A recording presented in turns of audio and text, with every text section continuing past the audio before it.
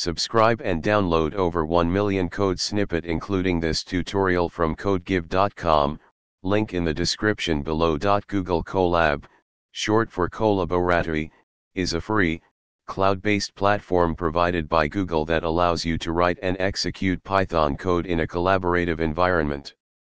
It's especially popular for machine learning and data science tasks, as it provides free access to GPU and TPU resources.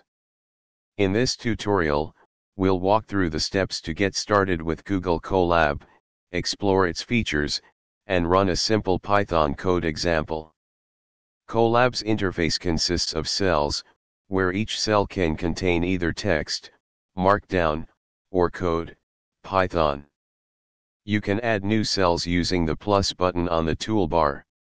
Let's write a simple Python code example to print Hello, Colab. You should see the output Hello, Colab, printed below the code cell. Colab supports Markdown cells for adding formatted text, images, and links. To add a Markdown cell. For example, your Colab notebook is automatically saved to Google Drive. To save manually, you can share your notebook by clicking the Share button in the top right. Shareable links can be set to view or edit mode. Congratulations! You've successfully created a Python notebook in Google Colab, executed a simple code example, and explored some of its features. Colab provides a powerful and convenient environment for coding, experimenting, and collaborating on Python projects.